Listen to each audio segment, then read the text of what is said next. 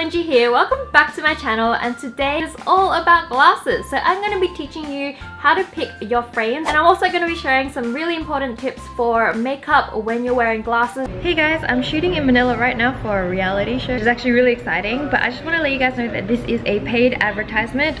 Full disclosure guys, and let's get on with the video.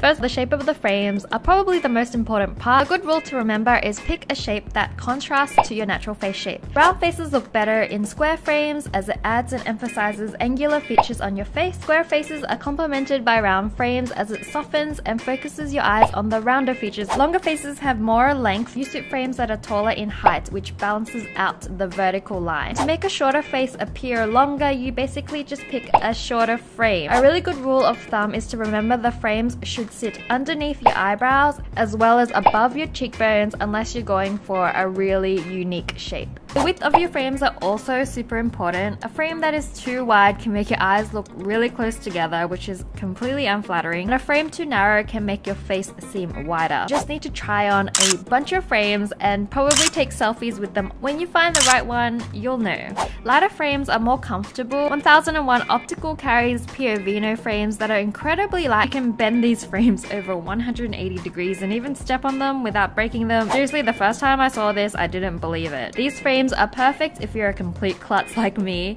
And if you want to find out how to get a free pair of these from 1001 Optical, please stay to the end of the video. For people like me with low nose bridges, often our frames sit on our cheeks and move when we smile. This is because the nose piece is too low. Piovino frames have higher nose bridges to suit an Asian face, which is why they're worn by K-pop stars all over Korea. Pick an optical store that can customize the nose piece for you. This is so important because you want these frames to sit properly. I have a pair of lenses that are amazing because they cut out all the harmful blue light that comes from screens and LCD monitors. In addition, you want to consider a UV protection coating, or you can buy a pair of glasses that are convertible into sunnies. I honestly think these ones are so cute by Piovino, and I've never seen a funkier pair of convertible sunny glasses.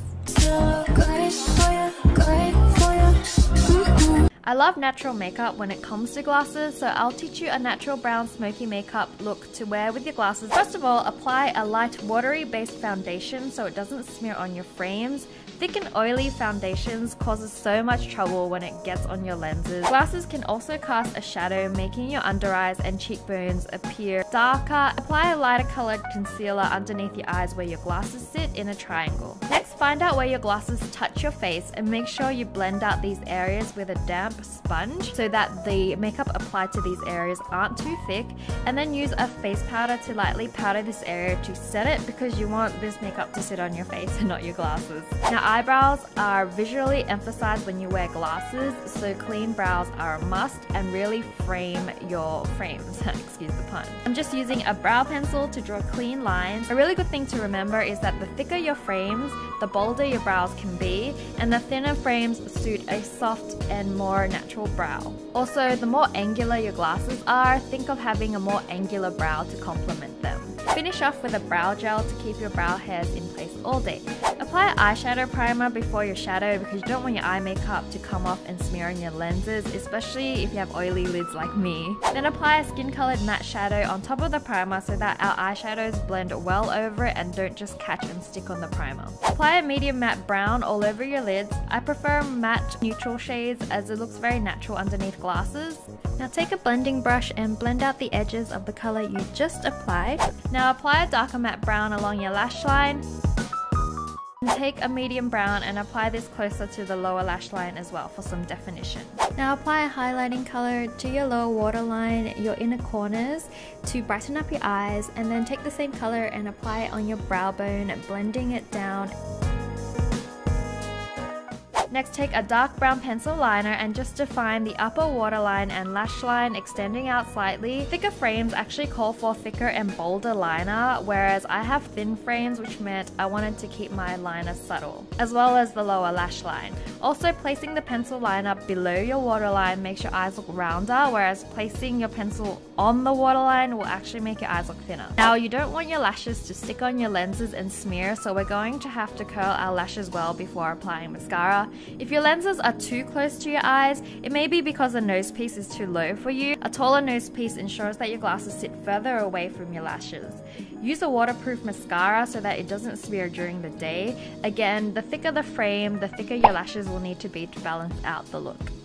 Now you want to apply highlighters where the frame will cast shadows on your face. So put your frames on and apply a highlighter on your cheekbones where it covers it up, blending towards your temple, forehead, nose bridge, cupid's bow, and chin. Basically where you normally apply a highlighter.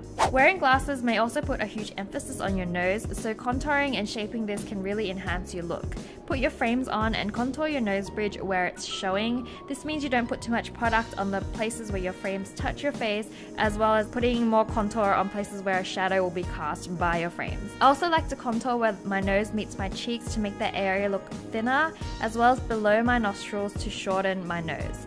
Now take the glasses off and blend your contour to the areas covered by glasses so that we don't put too much product there. Contouring the rest of your face is also personal preference, but my frames are angular, so I like to use it to make my cheekbones look more angular to match. Keeping the frames on gives me a great guide on how it will look while I'm wearing it. It's also useful to see where to apply more highlighter as well. I'm adding more highlighter in the areas underneath the arms of my glasses because they can also cast a slight shadow there, so emphasizing this place can make your cheekbones pop and look amazing. Blush placement is also important to do with your frames on. Your blush should sit in the middle of your face with the stronger color being applied at the bottom of your frames so they show.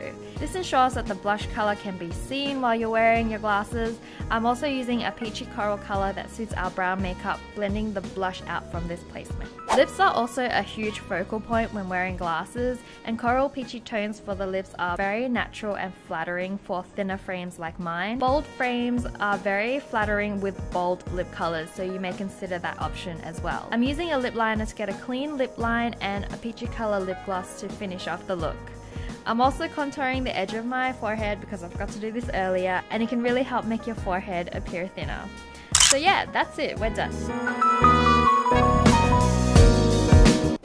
1001 Optical are giving you a free pair of frames if you get your lenses prescribed in store, and you can also claim this on your healthcare fund. My prescription is actually like 4.0, so I'm actually pretty blind without glasses. If you found this video helpful in any way or you're a glasses wearer, please take a couple of seconds and press that thumb up button.